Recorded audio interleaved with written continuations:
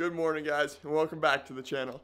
It's been like 2 weeks since I posted a video, and that's because I still have this cast on, so it's been really hard to record or really do anything that I could put on the YouTube channel. So if you guys remember when I put my coilovers on, I actually dropped the old strut onto my CV axle boot and put a little tear in it. So I ordered up a new boot. I actually got the one for the 2007 STi.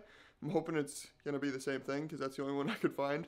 But we're going to throw a new boot on. And that way I can drive the car without it spitting grease everywhere. But yeah, without further ado, got the car out of the garage already. And it's this side. So we're going to take that wheel off, pull the CV axle out, and yeah, replace that boot.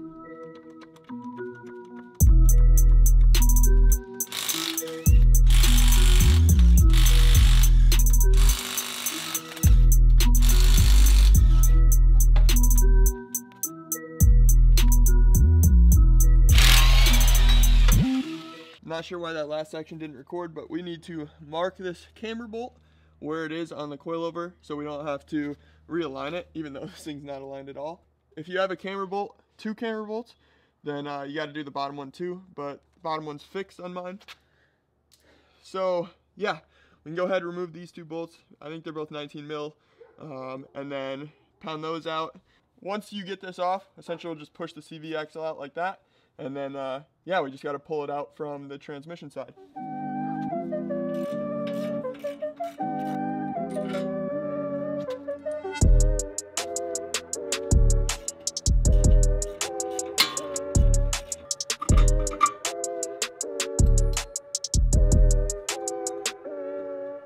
Just unbolt your little ABS sensor back here. So it's a bit tough to get the axle out of the hub on this side, so I like to turn the wheel all the way to the left, and then you can kind of pry it out. It's kind of hard to show on video, but as you can see, almost got it all the way out, and we just got to drop it down now. So let me do that real quick, be right back. All right, so we're free on this side, so you can see we're good to go. Now I think this slit is underneath it right now, but we'll be able to see that in a second. So now what I'm gonna do is take this pry bar, and when you go to the trans side, you're just gonna stick the pry bar behind the axle, give it a little pop, and it'll come free. So you can see where the axle kind of goes into the trans there. You're just gonna stick the pry bar in that little crack, and then you'll be able to pop it free. So I'm gonna do that real quick. 5 seconds later, that's what it looks like when you pop it out. So get out of the car. Now I should be able to just pull the axle out. Just like that. And I just got to move the brake, and then we can pull that out. Okay, so we got her out. As you can see right here, it is leaking a little bit. That's where the little hole is. Unfortunately, enough to have to replace the boot. So what we have to do is, first we're gonna remove these little clamps. Just take a little screwdriver and pry them off. Then we can pull the boot back, and then there should be a little clip inside of here, and we can pull this whole piece off, pull the boot out, put the new boot on, and we'll go from there. So first we're just going to go ahead and remove these little clips. There's one. Okay, now they're both off. You can go ahead and slide the boot back. I have to look at a little screwdriver in there. Slide it back.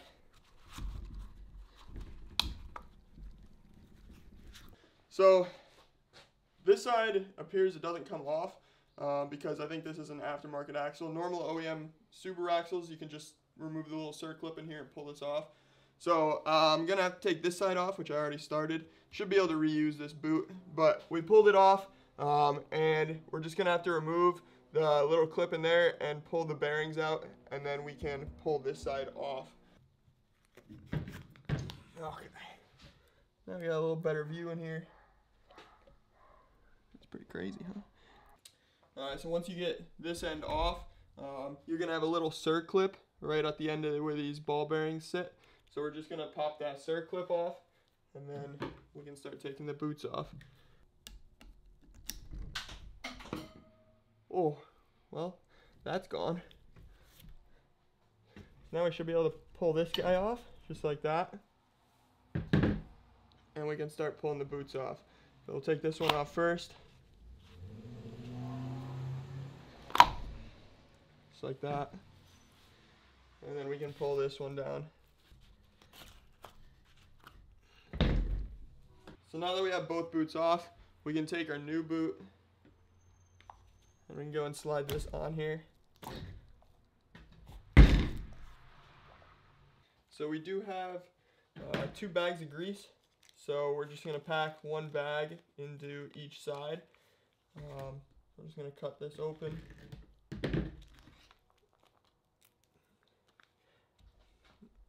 And just dump it into the boot.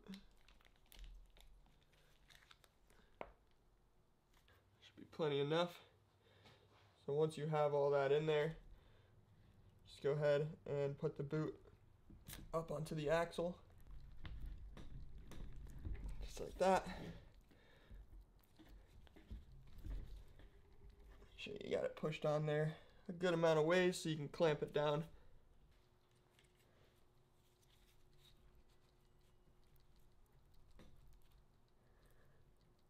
Okay. So once you have the clamp where you want it and everything's how you want it there, we can go and just tighten the clamp up. And now we can go and do the same thing for the bottom one.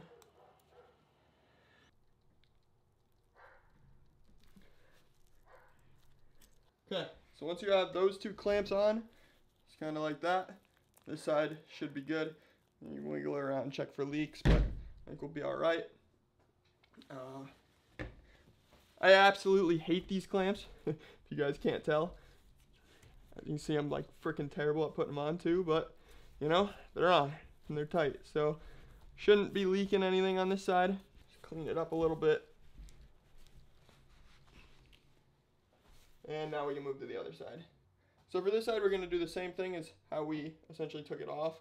So we're going to reuse the same boot because nothing's wrong with it. We're just going to slide it on there. Just like that. It should click into place where it's got to be. But because we got to get the ball bearings on, I'm just going to slide it all the way back. When you throw this guy back on, just kind of slides on to right there. And now these bearings, essentially, they just kind of sit on top. But with my particular axle, this is the only one I was able to get out of here. The other 2 are still in here, as you can see. So this might be a struggle to put back on, but I think, you know, if we work with it enough, we got it off, so we should be able to get it back on. We just got to get that little clip in there, and they did provide us with a new clip in the kit because I lost ours.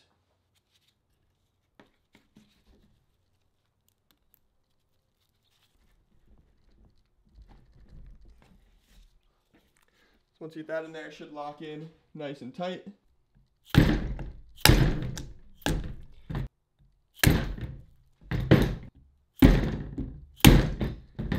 Okay, so those are all back on there. Now what we need to do is somehow get this guy back on there, and that could be difficult. So I'm just gonna try hitting it from this side, see if we can get it over. If not, we'll have to figure something out, but should be able to get it.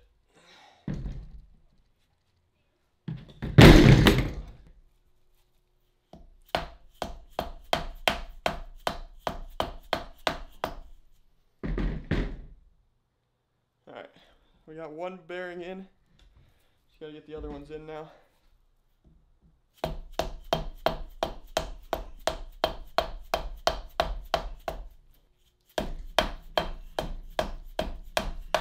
There it is.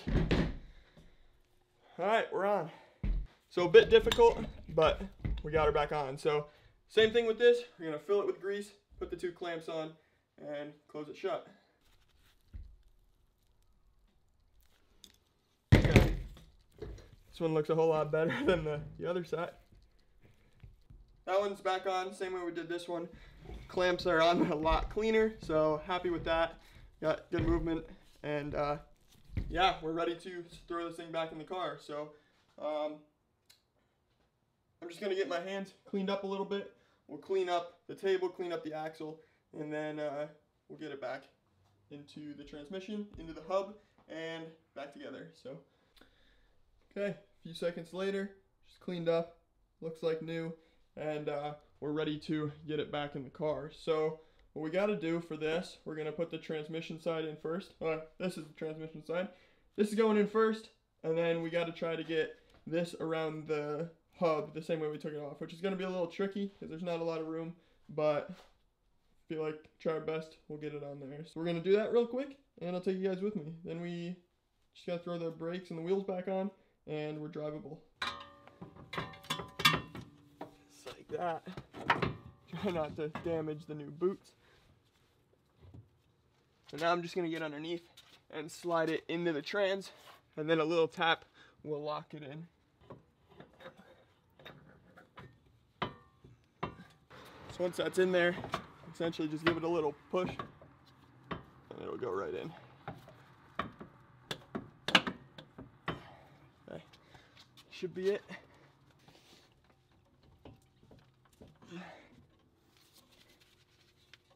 Just gonna get it in there. Should be all right.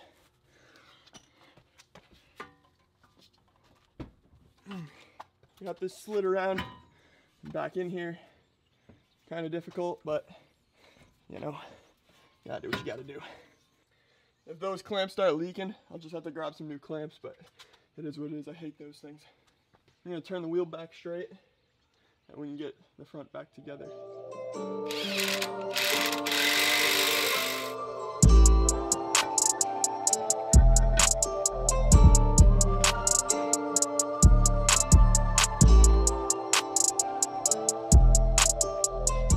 Alright, car's back together. I think I'm probably gonna have to replace the two little clamps because those are a pain in the butt and I can never get them right. But yeah, those are easy enough. I should be able to get them from under the car. But feel like we're all back together, and I'm gonna go take it for a little test drive, make sure we're not leaking like crazy or out of places where I don't think it's gonna leak.